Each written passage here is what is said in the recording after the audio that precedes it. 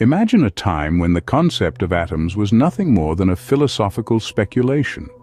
A time when ideas about the universe and everything in it were born from thought experiments and philosophical debates, rather than empirical observations and mathematical equations.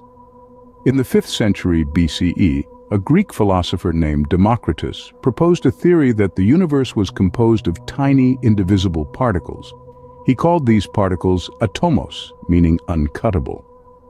According to Democritus, these atomos were eternal, unchangeable, and so small that they couldn't be seen with the naked eye.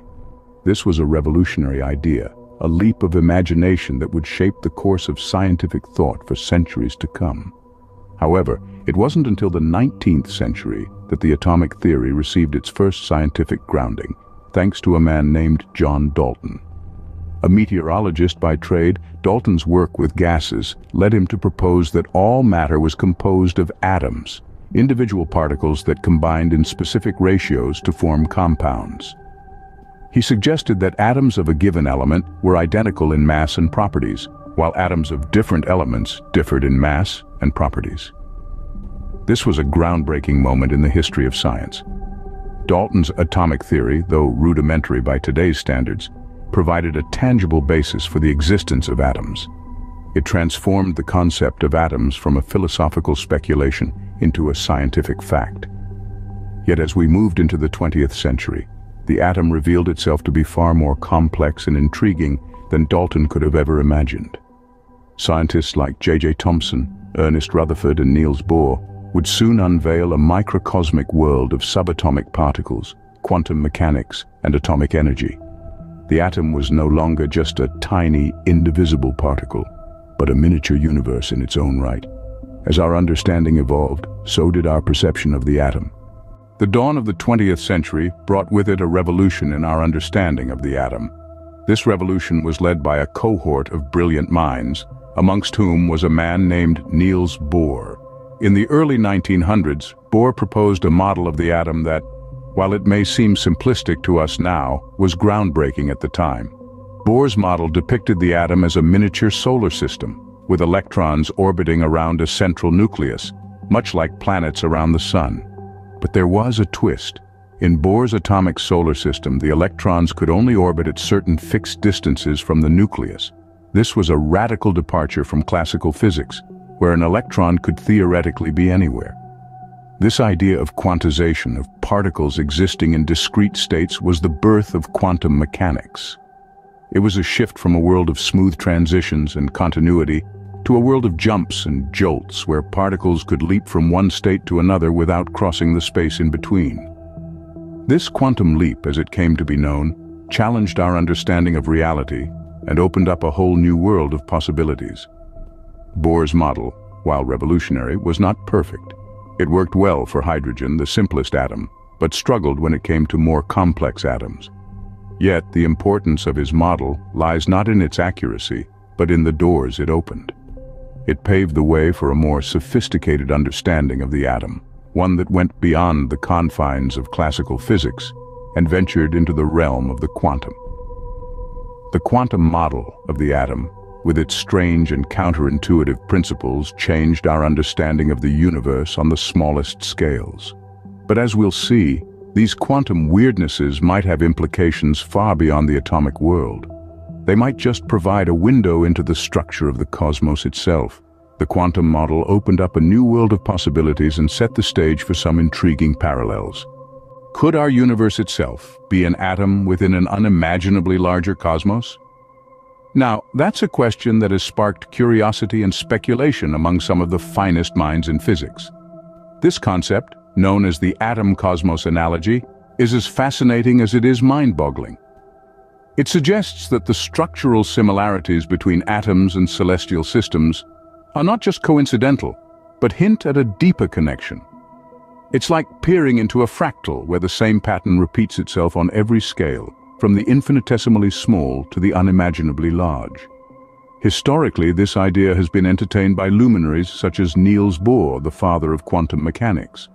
Bohr's model of the atom, with electrons orbiting the nucleus much like planets around a star, provides a visual representation of this analogy. But it doesn't stop there.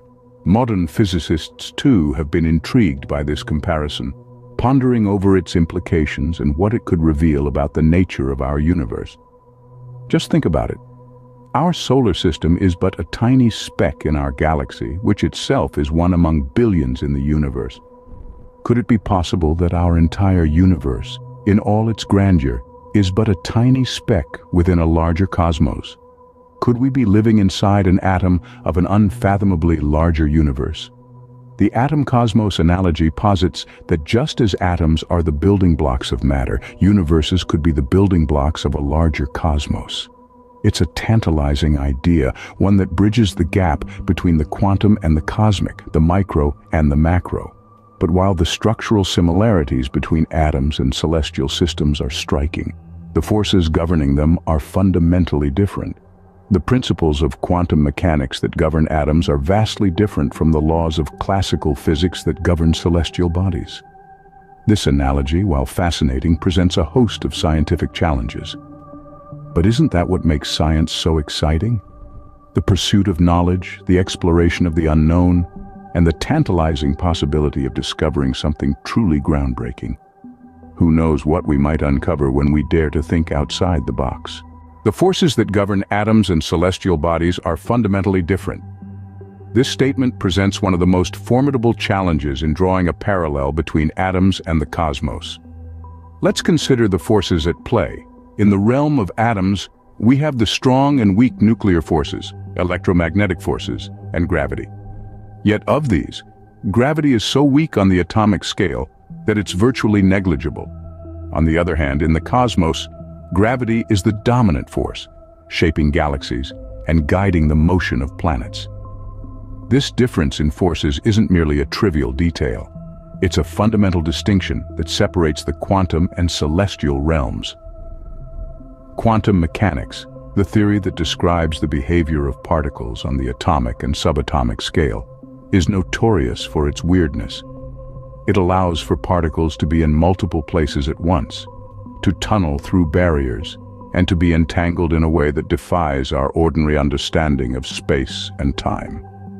Contrast this with classical physics, which governs the motion of celestial bodies. Here, the universe behaves in a predictable, deterministic manner, following the laws of motion set out by Sir Isaac Newton centuries ago, and later refined by Albert Einstein's theory of relativity. Adding another layer of complexity is the limitation of our current observational technology. While we've made tremendous strides in both quantum physics and cosmology, our understanding is bounded by what we can measure. Quantum phenomena are incredibly small and fleeting, while cosmic structures are unimaginably vast and distant. Even with the most advanced particle accelerators and space telescopes, there's a limit to what we can observe. Despite these challenges, the atom-cosmos analogy continues to captivate the scientific imagination. It's a testament to our human instinct to seek patterns, to find connections, and to strive for a unified understanding of the world around us. Even though this analogy may not hold up under scientific scrutiny, its value lies in the questions it raises, the exploration it inspires, and the sense of wonder it instills. Science is a journey, a never-ending quest for knowledge.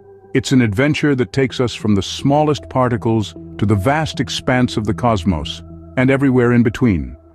It's a journey fueled by curiosity and driven by the desire to understand.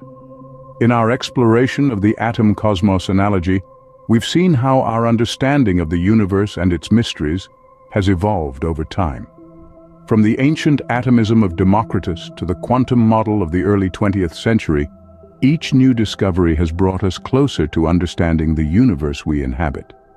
Yet, as we delve deeper into the complexities of the cosmos, we're also reminded that there's so much we don't know. The forces that govern atoms are different from those that rule celestial bodies. The principles of quantum mechanics clash with those of classical physics, and our current observational technology has its limitations. But it's these very challenges and unknowns that make the quest for knowledge so captivating. For it's in the face of the unknown that our imaginations truly soar. The idea that our universe might be an atom within a larger cosmos is speculative, yes. It's not currently supported by evidence, but it's ideas like these that push the boundaries of our understanding. They make us question, they make us wonder, and they drive us to keep exploring, to keep questioning, to keep pushing. Because at the heart of it all, that's what science is. It's a quest to understand the world around us, the universe within us, and the cosmos that stretches out beyond us. And so, as we journey through this vast expanse of the unknown, we continue to seek answers. We continue to challenge our perceptions and our understanding. We continue to dream, to wonder, and to explore. Perhaps one day we will discover that our universe is indeed an atom in an unfathomably larger cosmos. Until then, the journey continues.